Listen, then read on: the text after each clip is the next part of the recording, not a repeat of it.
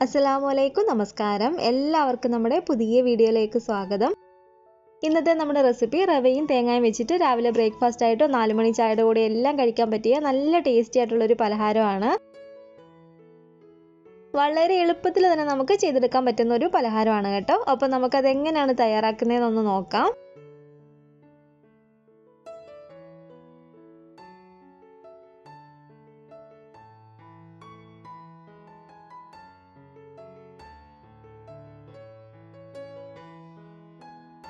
അതിനു വേണ്ടിയിട്ട് ഞാനിപ്പോൾ ഇവിടെ 1 കപ്പ് റവ എടുത്തിട്ടുണ്ട്. വറുത്ത റവയോ വറുക്കാത്ത റവയോ നമുക്ക് എടുക്കാവുന്നതാണ്. 250 ml കപ്പിൽ ഈ 1 കപ്പ് റവ നമുക്ക് ഈ ഒരു പാത്രത്തിലേക്ക് ഇട്ട് കൊടുക്കാം. പിന്നെ നമുക്ക് ഇതിലേക്ക് വേണ്ടത് 1/2 കപ്പ് തൈരാണ്. തൈര് എടുക്കുമ്പോൾ പ്രത്യേകം ശ്രദ്ധിക്കേണ്ടത് പുളി ഇല്ലാത്ത തൈര് വേണം നമ്മൾ എടുക്കാൻ വേണ്ടിയിട്ട്. അപ്പോൾ ഈ ഒരു 1/2 കപ്പ് തൈരും കൂടെ ഞാൻ ഇതിലേക്ക് ഒഴിച്ചു കൊടുക്കുകയാണ്. പിന്നെ ഇതിലേക്ക് നമുക്കൊരു 3 ടീസ്പൂൺ അളവിൽ പഞ്ചസാര ചേർത്ത് കൊടുക്കാം. ഇവ 3 കൂടെ ചേർത്ത് കൊടുത്തിട്ട് നന്നായിട്ട് തന്നെ നമുക്കിതൊന്ന് മിക്സ് ചെയ്തിട്ട് എടുക്കാം കേട്ടോ.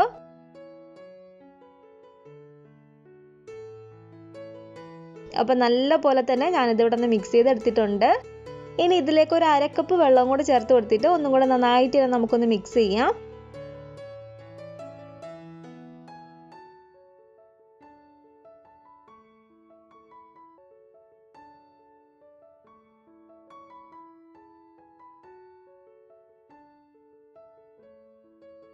നന്നായിട്ട് തന്നെ ഞാനിതിവിടെ മിക്സ് ചെയ്തെടുത്തിട്ടുണ്ട്. ഇതൊരു അരമണിക്കൂർ നേരത്തേക്ക് നമുക്കൊന്ന് റെസ്റ്റ് ചെയ്യാൻ വെക്കാം കേട്ടോ. അരമണിക്കൂറിൽ കൂടുതൽ നേരം നമ്മൾ വെക്കണ്ട. കൂടുതൽ നേരം നമ്മൾ വെച്ചാൽ അതൊരുപാട് അങ്ങ് കട്ടയായി പോവും. റവയൊന്ന് സോഫ്റ്റ് ആയിട്ട് കിട്ടാൻ വേണ്ടിയിട്ടാണ് ഇതുപോലൊരു അരമണിക്കൂർ നമ്മൾ വെക്കുന്നത്. ഇനി ഈ ഒരു പാനിലേക്ക് നമുക്ക് ഒരു 250 ഗ്രാം ശർക്കര ഇട്ട് കൊടുക്കാം. ഇതിലേക്ക് ഒരു 1/4 കപ്പ് അളവിൽ വെള്ളം കൂടെ ഒഴിച്ച് കൊടുത്തിട്ട് ഈ ശർക്കര നമുക്ക് നന്നായിട്ട് തന്നെ നുറുക്കിയിട്ട് എടുക്കാം കേട്ടോ.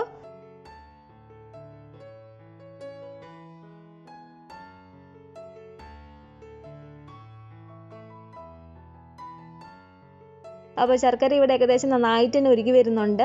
ശർക്കര ഇവിടെ നന്നായിട്ടൊന്ന് ഉരുകിയതിന് ശേഷം നമുക്ക് ഈ ഫ്ലെയിം അങ്ങ് ഓഫ് ചെയ്ത് കൊടുക്കാം. ഇനി നമുക്കിത് നന്നായിട്ടൊന്ന് അരിച്ചിട്ടെടുക്കണം. എന്തെങ്കിലും കരടുകളൊക്കെ ഉണ്ടെങ്കിൽ ഒന്ന് പോയി കിട്ടാൻ വേണ്ടിയിട്ടാണ്.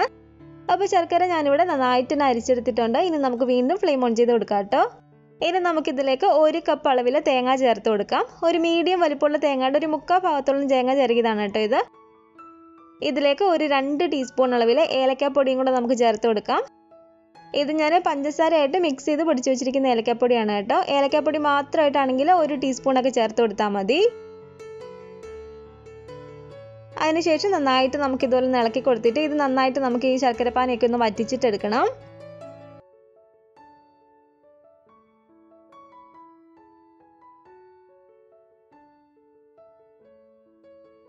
അപ്പോൾ ഏകദേശം നന്നായിട്ടൊന്ന് വറ്റി വരുന്നുണ്ട്. നല്ലപോലെ തന്നെ നമുക്കൊന്ന് ഇളക്കി കൊടുക്കാം. ഇതുപോലെ ശർക്കരപ്പാനി ആണെങ്കിലും വറ്റി ഒന്ന് ഡ്രൈ ആയി വരുമ്പോഴത്തേക്കും നമുക്ക് ഫ്ലെയിം അങ്ങ് ഓഫ് ചെയ്ത് കൊടുക്കാവുന്നതാണ്. അപ്പോൾ ഇതൊരു അരമണിക്കൂർ ആയിട്ടുണ്ട് കേട്ടോ നമ്മൾ ഈ ഒരു മാവ് മിക്സ് ചെയ്ത് വെച്ചിട്ട്. ഇതിലേക്ക് നമുക്കൊരു 1/2 ടീസ്പൂൺ അളവിൽ ബേക്കിംഗ് സോഡ ചേർത്ത് കൊടുക്കാം. അതുപോലെ ഒരു നുള്ളു ഉപ്പും കൂടെ ഞാൻ ചേർത്ത് കൊടുക്കുകയാണ്. വീണ്ടും നമുക്കിതിലേക്ക് ഒരു 1/2 കപ്പോളം വെള്ളം ഒഴിച്ച് കൊടുത്തിട്ടൊന്ന് മിക്സ് ചെയ്യണം. 1/2 കപ്പ് വെള്ളം നമ്മൾ മുഴുവനായിട്ട് ഒഴിച്ച് കൊടുക്കാതെ കുറച്ച് കുറച്ച് ഒഴിച്ച് കൊടുത്തിട്ടൊന്ന് നോക്കാം കേട്ടോ.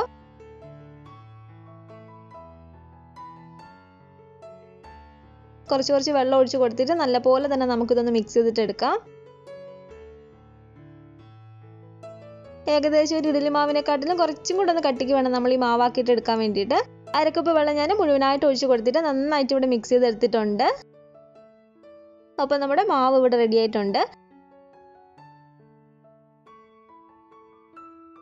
ഇനി ഇതുപോലൊരു പാനിലേക്ക് കുറച്ച് ഓയിൽ ഒഴിച്ച് കൊടുത്തിട്ട് നന്നായിട്ട് നമുക്ക് ഇതുപോലെ ഒന്ന് തൂത്ത് കൊടുക്കാം. നോൺ സ്റ്റിക്കിൻ്റെ പാത്രമാണെങ്കിലും നമ്മൾ ഓയിൽ ഒഴിച്ച് കൊടുത്തില്ലെങ്കിലും കുഴപ്പമില്ല. പക്ഷെ ഒന്നും കൂടെ നന്നായിട്ടൊന്ന് മൊരിഞ്ഞ് കിട്ടാൻ വേണ്ടിയിട്ടാണ് കേട്ടോ കുറച്ച് ഓയിൽ ഒഴിച്ച് കൊടുത്തിരിക്കുന്നത്. ഇതുപോലെ കറക്റ്റ് ഒരു തവി മാവ് ഒഴിച്ച് കൊടുത്തിട്ട് ചെറിയതായിട്ട് ഇതുപോലെ ഒന്ന് പരത്തി കൊടുക്കുക.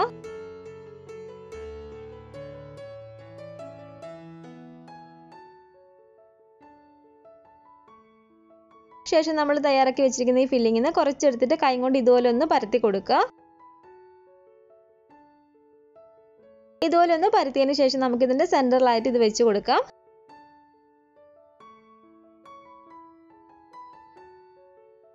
അതിനുശേഷം ഇതിൻ്റെ മുകളിലേക്ക് ഈ മാവ് തന്നെ കുറച്ച് ഒഴിച്ച് കൊടുത്തിട്ടൊന്ന് കവർ ചെയ്ത് കൊടുക്കുക. കുറച്ച് മാത്രം ഒന്ന് ഒഴിച്ചു കൊടുത്തിട്ട് കവർ ചെയ്ത് കൊടുത്താൽ മതി കേട്ടോ. ഒരുപാട് കട്ടിയായി പോവരുത്. പിന്നെ നമ്മളിത് കുക്ക് ചെയ്യേണ്ടത് ലോ ഫ്ലെയിമിൽ ഇട്ട് കൊടുത്തിട്ടാണ് കേട്ടോ. റവയൊക്കെ ആയതുകൊണ്ട് പെട്ടെന്ന് അങ്ങ് കരിഞ്ഞു പോകും.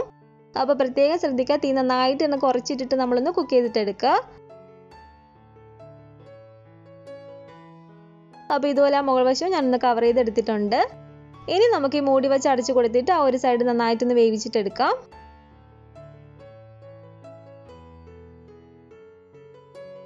ആ ഒരു സൈഡ് നന്നായിട്ടൊന്ന് മൊരിഞ്ഞ് വരുമ്പോഴത്തേക്ക് നമുക്ക് ഈ ഒരു സൈഡും കൂടെ മറിച്ചിട്ട് കൊടുക്കാം.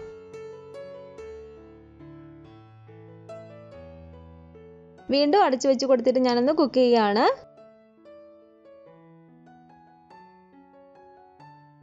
അപ്പോൾ ഇതിവിടെ റെഡി ആയിട്ടുണ്ട് കേട്ടോ. നമുക്കിത് ഈ പാനിൽ നിന്ന് എടുത്ത് മാറ്റിയേക്കാം. അപ്പോൾ ഇതുപോലെ തന്നെ ബാക്കിയുള്ളതും കൂടെ നമുക്കൊന്ന് ചുട്ടെടുക്കാം.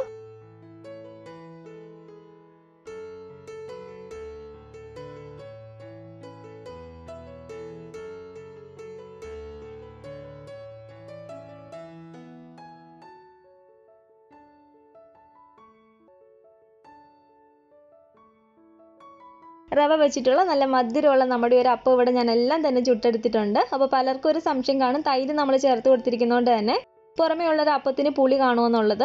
ഒട്ടും തന്നെ പുളിയില്ല കേട്ടോ. കാരണം നമ്മൾ പുളിയില്ലാത്ത തൈരാണ് ചേർത്ത് കൊടുത്തിരിക്കുന്നത്.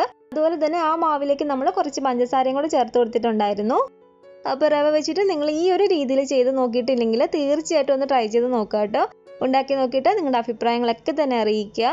പിന്നെ നമ്മുടെ ഈ ഒരു വീഡിയോ നിങ്ങൾക്ക് ഇഷ്ടപ്പെട്ടെങ്കിൽ ലൈക്ക് ചെയ്യുക, കമൻറ്റ് ചെയ്യുക. നിങ്ങളുടെ ഫാമിലി ഫ്രണ്ട്സൊക്കെ ആയിട്ട് വീഡിയോ ഒന്ന് ഷെയർ ചെയ്ത് കൊടുക്കുക. പുതിയതായിട്ട് നമ്മുടെ ചാനൽ ആരെങ്കിലും കാണുന്നുണ്ടെങ്കിൽ താഴെ കാണുന്ന റെഡ് സബ്സ്ക്രൈബ് ബട്ടണും കൂടെ ഒന്ന് പ്രസ് ചെയ്ത് സപ്പോർട്ട് ചെയ്യണേ. കൂട്ടത്തിൽ ആ കാണുന്ന ബെൽ ഐക്കണും കൂടെ ഒന്ന് ക്ലിക്ക് ചെയ്ത് ഓൾ എന്ന ഓപ്ഷൻ തന്നെ കൊടുക്കുകയാണെങ്കിൽ ഞാനിടുന്ന എല്ലാ റെസിപ്പികളും നിങ്ങൾക്ക് നോട്ടിഫിക്കേഷൻ ആയിട്ട് കിട്ടുന്നതായിരിക്കും. ഇൻഷാല്ലാ വീണ്ടും നമുക്ക് നല്ലൊരു വിഭവമായിട്ട് കാണാം.